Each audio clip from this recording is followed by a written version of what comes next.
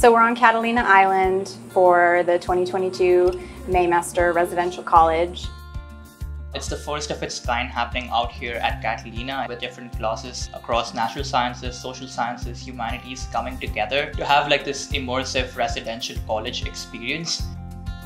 Maymester now is 6 classes, it's over 70 students, it's 10 faculty, it's VIP guests, it's guest speakers, it's activities, it's community.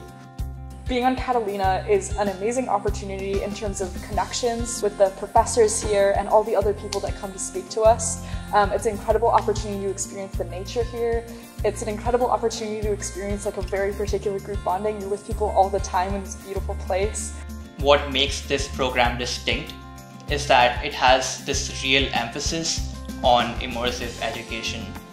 We don't have an emphasis on exams, we don't have an emphasis on theoretical exercises. It's more lab oriented, it's more research oriented. I think I've been able to make really close connections with my professors, and so that has been really great to learn about their backgrounds and their careers, because it has definitely helped me to see where I want to go in the future.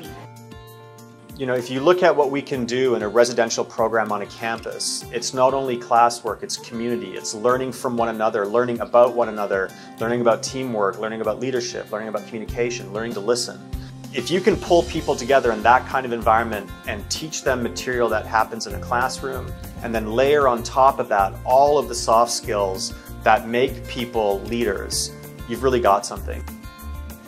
Environmental and sustainability issues are multifaceted and are reliant on solutions from lots of different disciplines. And so we need to have lots of different voices, lots of different perspectives and areas of expertise together to be able to solve these really, really complex problems.